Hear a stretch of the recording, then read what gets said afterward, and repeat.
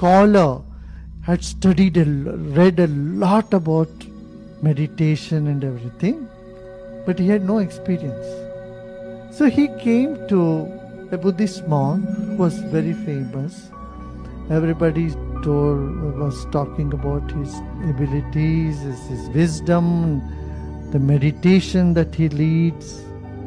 So this professor also came to him. I know about all Satori, I know about meditation, everything, but I have no experience. People tell me you have good experience. Can I learn from you?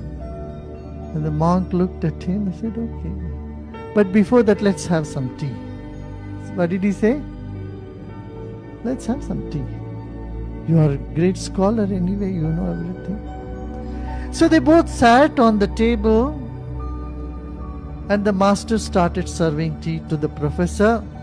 You know, it's the master who serves the student, not the other way around. Master is serving the student, so he started pouring tea in the cup of a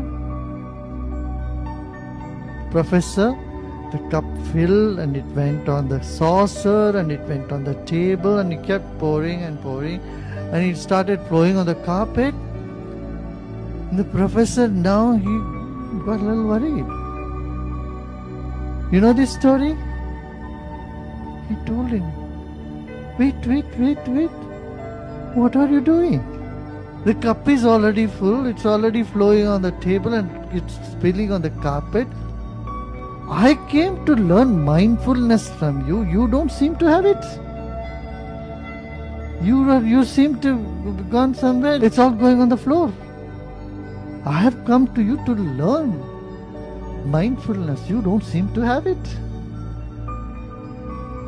The monk smiled and said, your cup is too full for me to fill anymore. You are already so full.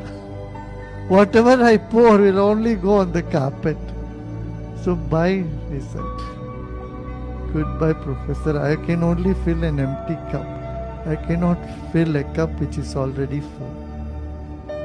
What is the lesson here? A good student has to be an empty cup. A good student has to come with this position.